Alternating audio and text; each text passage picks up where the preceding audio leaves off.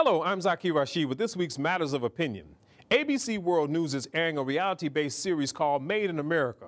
The reality is that Americans don't buy many USA-made products anymore, and we are therefore partly responsible for the loss of jobs in America.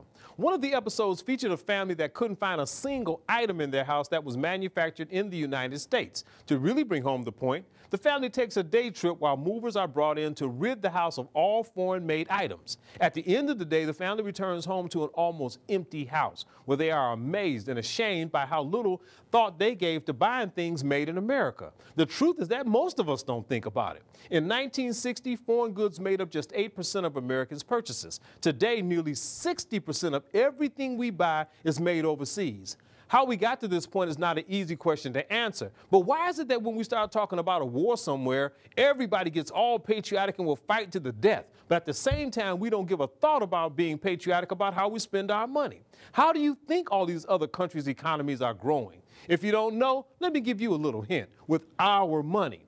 Manufacturing employment in the United States peaked in 1979, but has been on a downward spiral ever since. If we could spend a little bit more on products to keep U.S. factories open and fellow Americans employed and paying taxes, it seems like a much better deal to me than buying cheaper foreign products. We have to adopt an attitude that places value and patriotism on supporting and spending our money wherever we can on products that are made in the United States. Take the time to look for products that are made in the USA and buy them. In my opinion, national pride has to mean more than just waving a flag and reciting the Pledge of Allegiance. National pride should also mean that we take care of our own first. Well, that's my opinion. What's yours? Email me at ZARASHID@villagetv.org. You can view this segment again on YouTube by entering ZARASHID in the search box, and we are now on Facebook as well. I'm ZARASHID with Matters of Opinion.